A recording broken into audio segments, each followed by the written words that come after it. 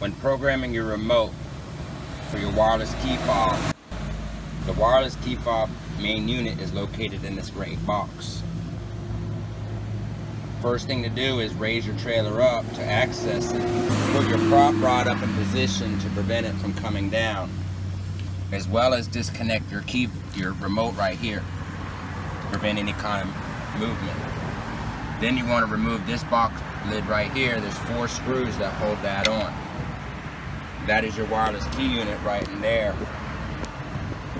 What you're going to do is you're going to need a pair of needle nose pliers or a pair of tweezers.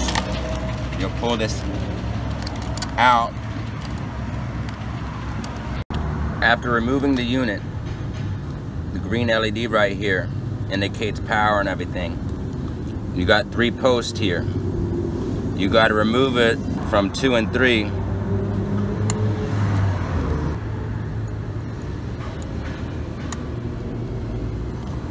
Now you have a red LED because it's on 1 and 2. You take your key fob,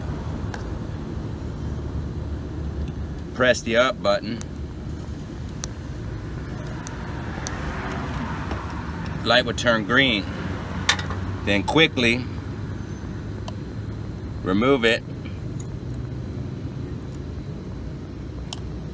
place it back where it was. You have a green flashing light again.